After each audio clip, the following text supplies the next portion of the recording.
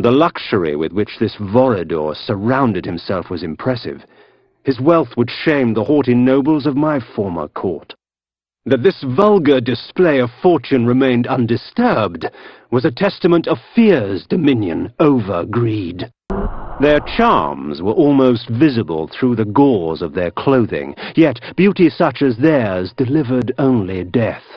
For these were Vorador's pets, nothing more than beasts, slave to his will and the easy prey he provided.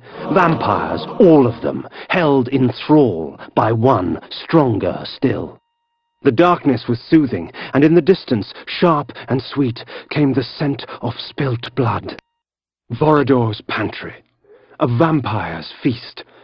Like cattle awaiting slaughter, men and women dangled from the rusted hooks upon the dungeon walls. Blood and viscera frosted the dirt and stone. The abundance nearly overwhelmed me, for blood is the life. Chaos armor. My enemies are quite vicious, and the chaos armor extracts from them a heavy price for their bloodlust.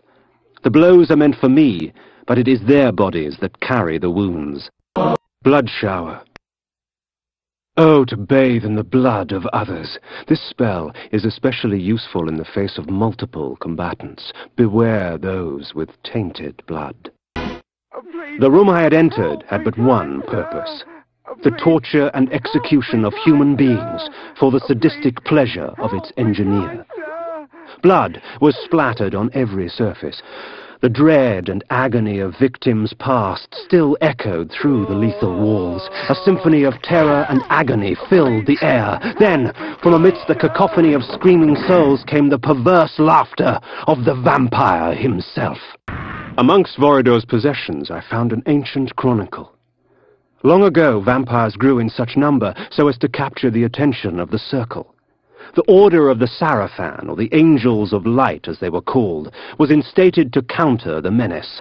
Thus, the vampire purge began.